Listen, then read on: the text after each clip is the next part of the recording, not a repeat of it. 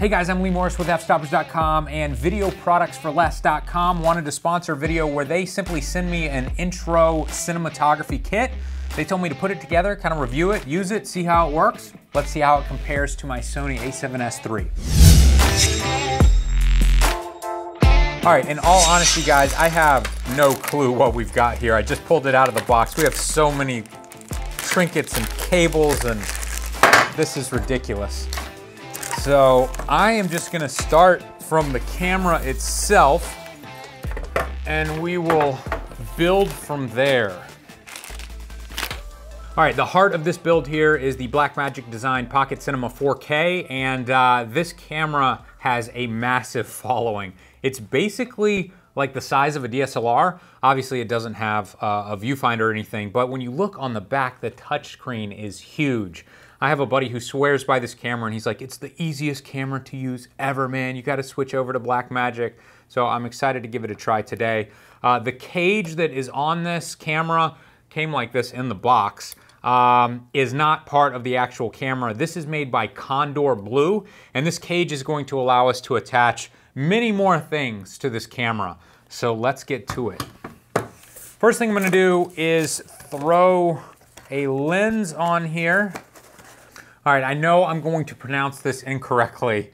This is either the Meek or Mike or Meki Cinema Prime 25mm T 2.2 micro 4/3 lens. This lens is geared, meaning that you could put a follow focus on it and it feels good. That feels really nice. It's got a long turning radius that's gonna work really well if you wanna have either a follow focus knob on your setup or you wanna have a wireless system for an external focus puller. But this feels really nice. And of course, instead of f-stops, we have t-stops, which are a little bit more accurate for video, and we have a nice smooth rotation on that aperture as well. So you could actually rack your exposure smoothly with this while you were shooting if you wanted to. I don't know if you guys can see this on camera, but that is a smooth aperture. That's what you get with cinema lenses. The other cool thing about this camera and these lenses, it's a micro 4/3 system. And as you guys know, I'm a huge fan of the Panasonic GH5. So this lens will fit on any micro 4/3 camera, including the GH5, which I think I might own 8 of them. So that's pretty cool. Maybe we should do the shoulder mount next. I'm incredibly thankful that they sent me the rail system with everything already attached. I think if they sent me all this stuff individually boxed, I'd be here all day trying to figure out how it goes together. But this is going to be a rail system here that allows you to attach different things. Again, if you wanted to have like a follow focus system, you could attach it to this rail system. It also has the arms here, so you can use this as a shoulder mount. And then on the back here, we have the option for a battery, which I would assume is this. We'll get to that in a second. Let's see how this attaches.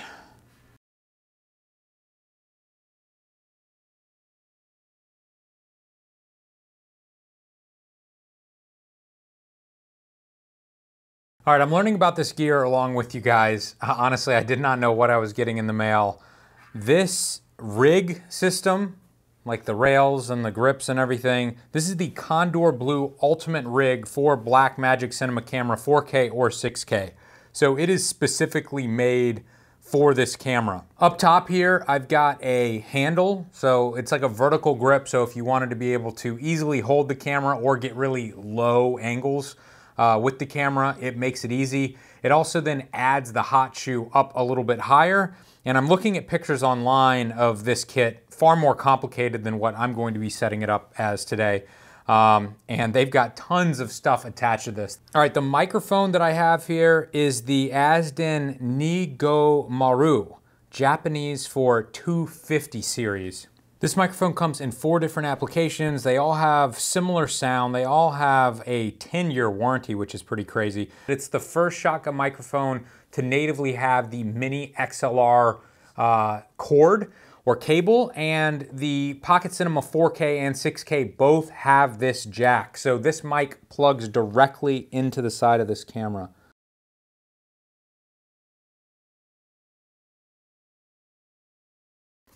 Ah. This is really funny to me. This is the Lytra Studio 3000 LM. I have honestly never seen this before.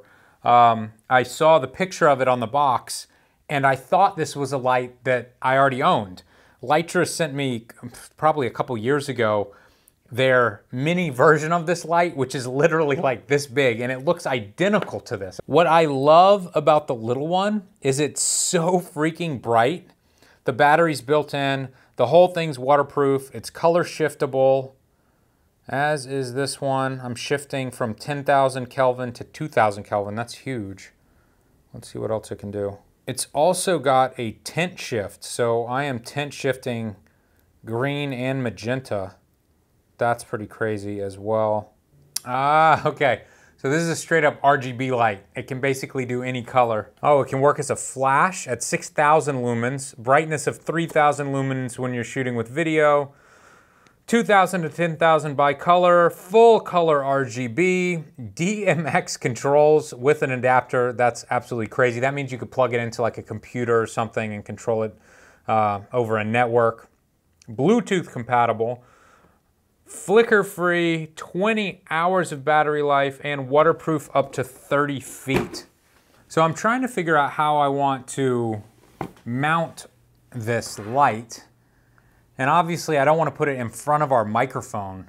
So I may flip this handle around. Maybe I have the handle on backwards anyway.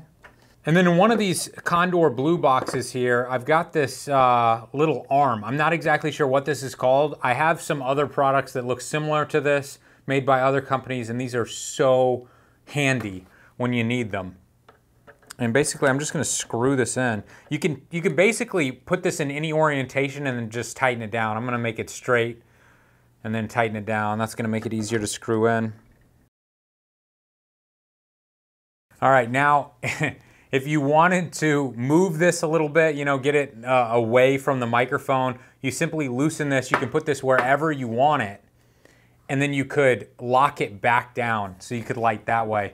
And obviously, depending on how you're going to line up your subject, you don't want your microphone casting a shadow on your subject. So keep that in mind. Next up, the battery. Gen Energy lithium-ion battery. This battery is going to allow us to charge both the camera and I believe the light at the same time.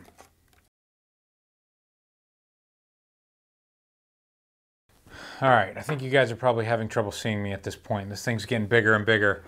I am reading here that this battery is US military drop test compliant.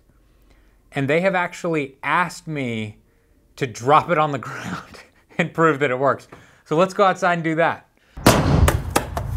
This thing has a cableless design, meaning that everything on the circuit board is soldered, so if you drop it, there's less that can go wrong. It's also short-proof. It has a microcomputer inside that can detect the currents, and if it goes up too quickly, it can cut the power before it damages your battery.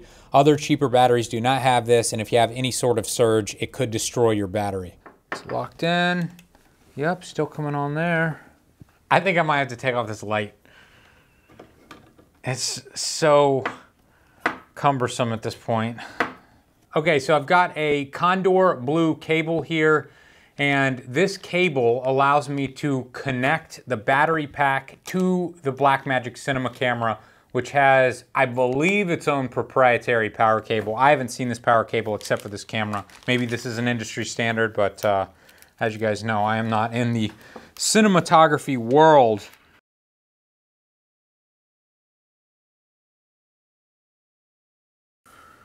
All right, let's cut it on, see if I'm getting power. Yes, AC power, cool.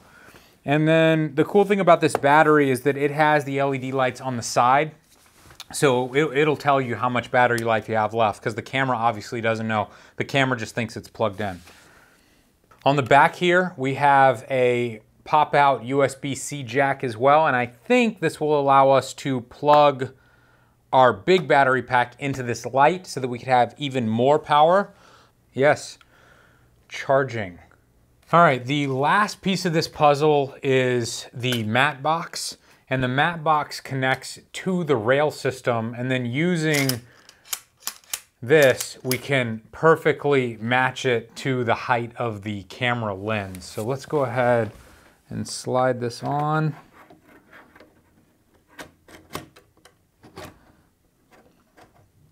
And then once we slide it back, I'm gonna tighten it up so we get the right height to the matte box. And then we can tighten up these clamps on the rail.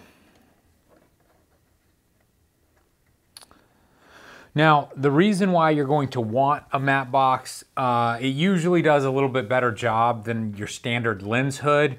They are filled with this matte black material that just doesn't reflect as much light as your standard cheapo plastic lens hood. But more than that, it has these filter holders built in. So you can basically put square filters into this and drop them in. And this holds two different filters at the exact same time. This matte box in particular is made by Genestech. And once again, I will put a link in the description to the exact model number. All right, I think we can put our crazy light system back on.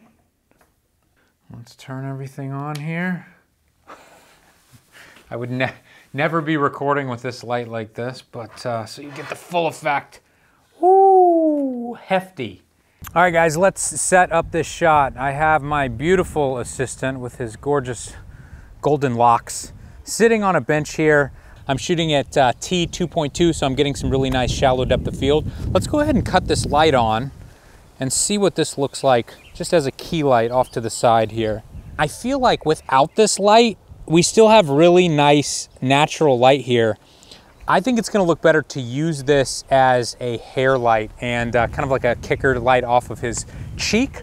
So let me run around the back here and set this up.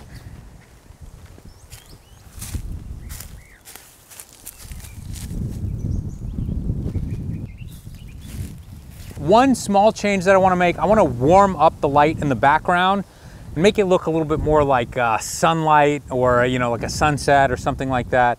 Right now I have it set to 5,000 Kelvin. Let me change that.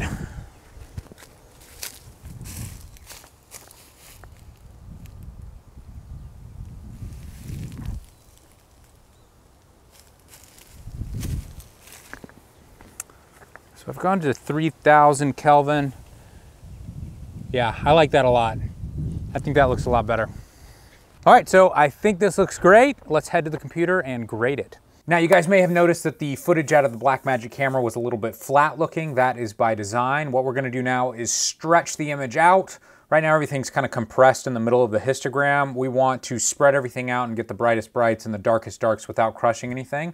You can see here in Premiere, I have my Lumetri scopes up. And the way this works is anything over 100 is clipped past white, and anything below 0 is going to be beyond black. But as you can see, we have tons of headway in between both of these, so we need to spread this out. What I like to do first is go down to curves under my Lumetri color, and just start pulling this down. And what we want to do is just get it right before it hits black. And then what I want to do is grab the upper right and just push it right until we hit 100 up here.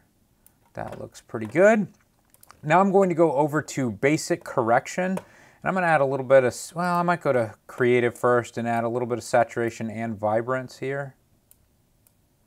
This is already looking much better.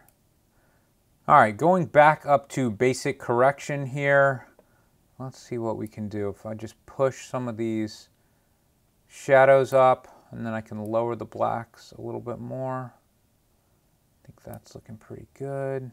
All right, I think that is looking much better, and we can go over to effects controls and toggle our Lumetri color on and off to see the difference here. Obviously, massive, massive difference. Big thanks to videoproductsforless.com for sponsoring this video. Again, if you guys are looking for really high-end video production hardware, definitely check out their website. Like I said earlier, sometimes they might have the cheapest prices, but in many cases, some of this stuff is special order stuff, and they might have it in stock when other stores do not. So check it out.